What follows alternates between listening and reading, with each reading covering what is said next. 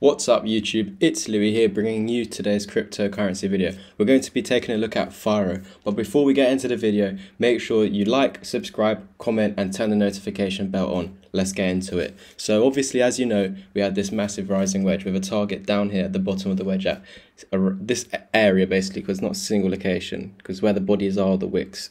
So that's around $7 to $6.85, which we had a nice bounce off. We went down a little bit lower, but I gave you that target anyway out of this Fibonacci retracement, which is over here, and you met your 2.272, you overshot it a bit, and now we're back above it, and we're working our way back up. And I always tell you guys that once you meet your 2.272, or you don't even have to meet the 2.272, if you get back above the 1618 and confirm that as support, which we are doing right now. So that's very positive. If we want the dip to be done, we need to get back above the 1, which I gave you in yesterday's video.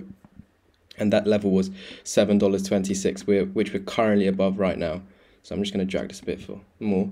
I'm going to take away the Fibonacci now. I'm going to go into the 1 hour. So obviously, I told you that Firo has these gaps. I don't know why it has these gaps, but like, for example, this red candle should have opened here, but opened way up there. So literally, I can't give you a reason for that, but I can still gauge the patterns. So right here, we have this resistance. So I'm actually going to draw it with a line. So this resistance is at $7.40. Once we break the $7.40, and we need Bitcoin to behave, guys, because Bitcoin's having a nice rally up now. Right now, I'll show you that in a second. But yeah, we need Bitcoin to stabilize, because if not, then it's going to carry on going down, and I'll give you further down targets. So we'll do that in this video. So right now, I'm seeing this double bottom or ascending triangle, whatever you want to call it, and we have a new target right here at $7.85. So I'm going to put that in right now. Let me get the fibs back up for you. So remember yesterday I said if we want to get up to $8.30, we need to work our way through the fibs, get above $7.26, get to the 1. Once you have the 1, we may pull back maybe to this double bottoms neckline before continuing breaking that 1 at $7.64 and heading to $8.30 basically, which is at the 1618. And look at this for confluence, this double bottom, which is taking us above the 1. So that's all good for now. When we get a bit higher, actually I'll just do it now. So let's go from the start of the Evergrande dip. So that happened right here. And we need to work our way through these fibs as well. So look at that for confluence. This double bottom, if we break out, takes us to 7.85, which is this very key level of support at $7.74. Look at that bounce. This is the target that I gave you if we ever lost $8.20, which I actually gave you in my first ever Firo update, which we were up here. I said if we do, we're going to, from here, because it was pumped so hard, I said we're going to come down, because this is what Firo likes doing. It has loads of fat scam wicks. Look, can you see it? Massive wick to down, massive pump, massive dump, massive pump, massive dump. It loves doing this Firo because it's a very small coin, because it's like a micro cap basically. And I told you guys that we're going to come back to the swing high at $8.20, which we've been holding like a boss. And then we formed this descending triangle, and we broke to the bottom, to the downside. But before we even broke to the downside, I said if we ever lose $8.20, this will be a perfect area of here. This swing high at $7.70, and look at that for the bounce. Got back up. Obviously, the more you test $8.20, the weaker it gets, and so the Evergrande is what pushed it over, And then you met your technical target, which I also gave you at around $7 to $6.85. So now we have the 618 at $8.12, and we know that our 1618 out of this Fibonacci, just from here to here, the 1618 is here, and that takes us above that 618 at $8.12. So which is that $8.20 area, $8.10 to $8.20 area. So this is the level that we must get above, and that 1618 is telling us that we will get back above there as long as we stay above $7.26. So as long as you're above $7.26, we're going to go to $8.31.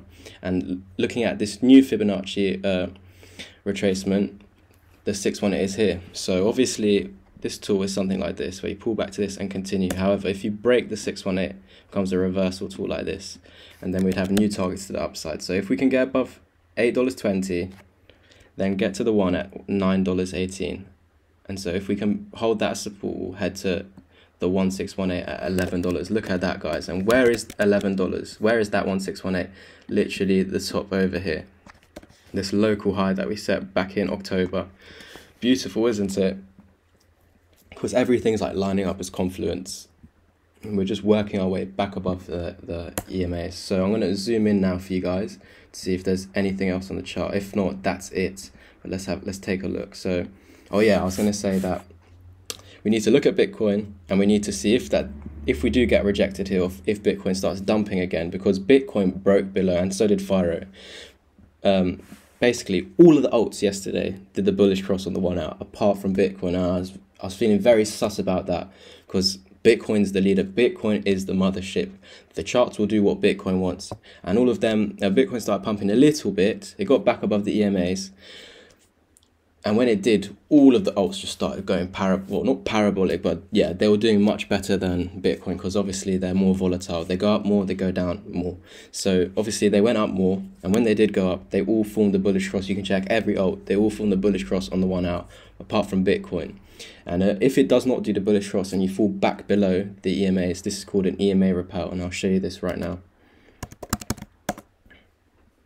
So can you see here?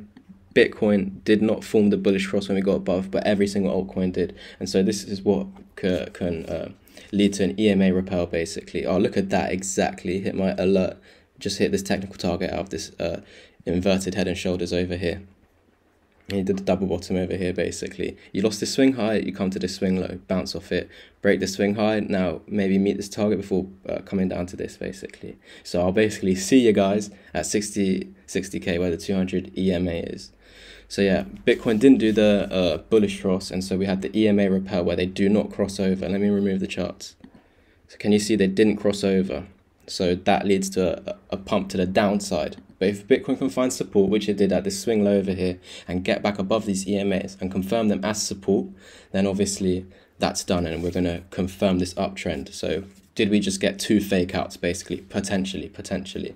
And this is what I called in on my Twitter earlier today. So make sure you're following my Twitter at Louis_crypto. Let me find that for you. Yeah, here. So that's the EMA repel. That's what happens when you get an EMA repel. But as long as you find key level support, we're going to head back up. So going back to Firo.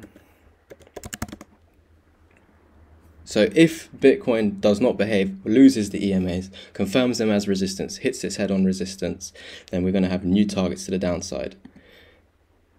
So first of all, when we're using the fibs, it always should bounce off the 618, and look at that for some confluence. This is Firo, so it may not have done it on Bitcoin, but look at that for confluence. You bounce off the 618, and so that means that this dip should be over. If you lose the 618, you're creating something called a reversal wave.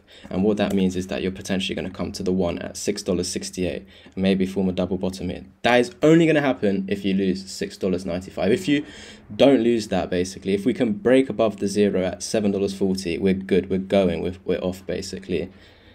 But if you lose this, then obviously we're coming to the 1, maybe the double bottom. But if you do lose $6.68, I'm always going to give you both scenarios. If you do lose $6.68, look at that for confluence. Look where the 1272 is at psychological level, $6.50, and your worst case scenario down here. But again, if Bitcoin behaves, confirms the EMAs as support, you're not going to see that at all, because this is what you want with the Fibonacci's anyway. You want that bounce off of here.